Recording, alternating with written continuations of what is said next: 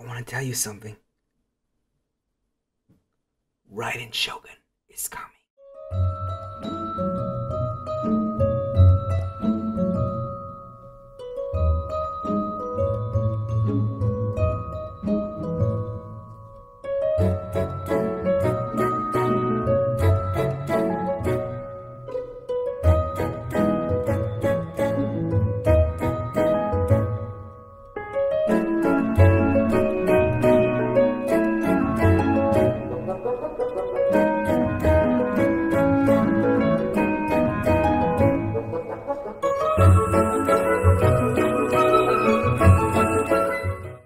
What is up, guys? My name is Raiden. Welcome to another Genshin Impact video. So in this video we're going to take a look at KUJOU Sara, the 4-star character that will be featured along with Raiden Shogun in her banner on the first banner of patch 2.1. So there are a lot of people that are as excited for KUJOU Sara as they are for Raiden Shogun. I count to that kind of people. And there are also a lot of people that overlook KUJOU Sara because of Raiden Shogun. But here, in today's video, we want to take a look over her kit. Basically, the format of this video is, again, should you summon for that character. But I feel like in patch 2.1, everyone will probably summon for Raiden Shogun and automatically will get the copy of KUJOU Sara. So I will just go over her ability briefly. So, number 1 is auto attacks. Normally, as I always say, normal attacks are nothing special. She has a 5-hit combo. Her charged attack does deal electrical damage, but she has a small gimmick included into her normal attack. When in the Crow Feather Cove state, the fully charged arrow will leave a Crow Feather behind after it hits. So maybe we can see it already. I guess that they will explain Crow Feather Cove state later on. Okay, so no, they don't show us. They basically just showed the auto attack combo. She does seem very slow compared to other bow users, so she doesn't attack that smooth if I'm just looking at the GIF. And this is her charged auto attack. So maybe we want to find a little bit more over her next ability. Tengu Stormcall should be her E ability. So retreats rapidly with the speed of a Tengu. So basically she teleports from A to B, which we can see here. Summoning the protection of the Crow Feather. Gains Crow Feather cover for 18 seconds. So basically, immediately after you use E, you have this Crow Feather cover state for 18 seconds. 18 seconds is pretty long. And when KUJOU Sara fires a fully charged aim shot, Crow Feather cover will be consumed and will leave a Crow Feather at the target location. So basically, after you use your E, you will be able to summon that Crow Feather, which should appear here, right there. But you have to use your E first. Otherwise, it is just a normal charged auto attack. So basically, that allows you to fire your E wherever you want. So if you compare that to Ganyu, if you use your E, the E will place on that point where you did cast or where Ganyu did stand. While with KUJOU Sara, you just can use E. You can teleport from A to B like you did here. And then you just can target or aim the E for yourself. Next part is Crow Feather will trigger Tengu Jurai Ambush after a short time, dealing electro damage and granting the active character with an AoE and attack bonus based on KUJOU Sara's base attack. So this is the attack buff that a lot of people are talking about. I just want to see again, if this explodes, how many particles does it give? 3 particles! 3 particles is very good. I feel like 3 particles is really good. So basically you use E.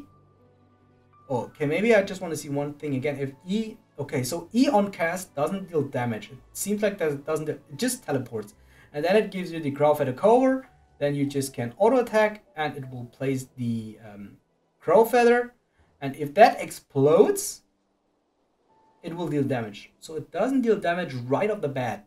Yeah, it doesn't deal damage right off the bat. So you just teleport, use your charged auto attack to place the E, and if that explodes, it does deal damage and it buffs the character that is active.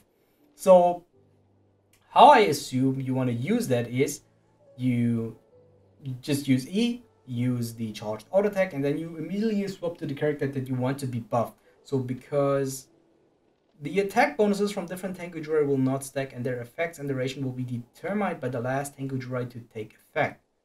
Alright, so how I do understand this is that you only can have one active buff on one character and only one active buff from KUJOU Sara.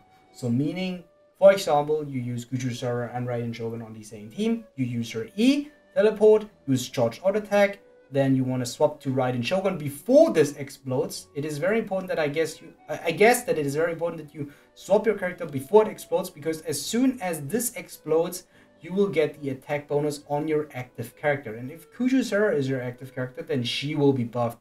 And if you swap like to, I don't know, if you swap like to Sucrose if you didn't do that on purpose and you swap to Sucrose, then Sucrose will also get that attack buff, but not Raiden Shogun if you're planning to give Raiden Shogun the attack buff. So yeah, I think, and I also think that this also happens, everything here happens very fast. It's like 1, 2, it's like just a little bit more than 1 second. 1, 2, yeah, I would say that's like a little more than 1 second. You have a little bit more than 1 second to swap to character. So I guess that's also what they're doing here. So bam, immediately swap to the Traveler so that he gets the attack buff and he runs to the Crowd Feather, because you want to be in that AoE. The AoE is not that big. So you only get the attack buff if you're in that AoE, as you can see here. So if you would stand here, I guess you won't get the attack buff. So you have to run towards to the Crowd Feather to receive your attack buff. Now let's take a look at her elemental burst. What is the name? Subjugation Kuku Sendu. Okay, cast down Tengu Jurai Titan Breaker, dealing AoE electro damage, so basically dealing electro AoE damage. Afterwards, Tengu Jurai Titan Breaker spreads out into 4 consecutive bouts of Tengu Jurai Storm Cluster, dealing AoE electro damage. Okay, 1 and then 4. Alright, okay, so that ability should deal, I think that this ability should deal quite a lot of damage, because mostly I think that these are without artifacts, and here it already deals like 4,000 damage and then it explodes. I really like this ability. Now what does it do else? Tengu Jurai Titanbreaker and Tengu Jurai Storm Cluster can provide the active character within their AoE with the same attack bonus as given by the elemental skill Tengu Storm Call.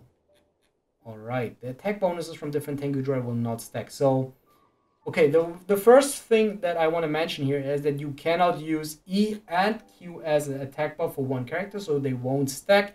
You only can have either the attack buff from your elemental burst or the attack buff of the E ability, because they count as the same attack buff. That's at least what I do understand. So if I'm wrong here, definitely correct me in the comments. But what from reading this, I do understand that if you use your E and get the attack buff and then you use your elemental burst, the attack buff won't be active. The attack buff from the elemental burst won't be active on your active character. Now, I just want to understand how the attack buff works for the elemental burst. So Tengu Jurai Titanbreaker and Tengu Jurai Storm Cluster can provide the active character within their AoE with the same attack bonus as given by the elemental skill. So okay, so the AoE for the elemental burst is a little bit larger, but it is not as clear. So I guess that if you just use your elemental burst, you should immediately swap into another character, because the duration of the elemental burst is like just 1 to 2 seconds. So you use Q and then you want to immediately swap to another character and stand within that AoE of this area because of the elemental burst, so you would get the attack buff. I think that is how it is meant. And yeah, I feel like that using E is a little bit easier. So it seems like that KUJOU Sara is not dealing too much damage besides her elemental burst, so it is now very important to know how the energy cost of her is and how she does generate elemental particles, because I feel like this ability shouldn't deal too much damage. It is basically to get the attack buff to generate elemental particles, but I feel like this will deal a lot of damage and also can provide an attack buff. So the character will be very useful in general because it can attack buff, and we only have one character that can buff attack directly currently in the game, which is Bennett. So But just from a kid, I would say that she doesn't work like a Electro Bennett at all. Bennett can give a lot of elemental particles. He has very low cooldowns on his ability, and he also can heal, which KUJOU Sara can't. So KUJOU Sara provides like more a sub DPS kind of character, giving 3 particles. So I think your playstyle will be very different. We still have to figure that out, but it seems like that her elemental burst is her strongest ability.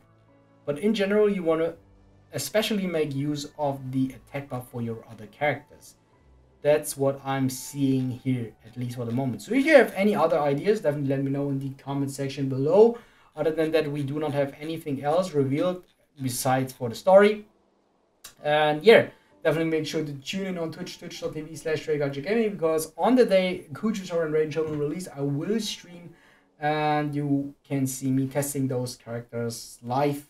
And yes, like, comment, and subscribe would help me out a lot, and I see you guys next time. Bye.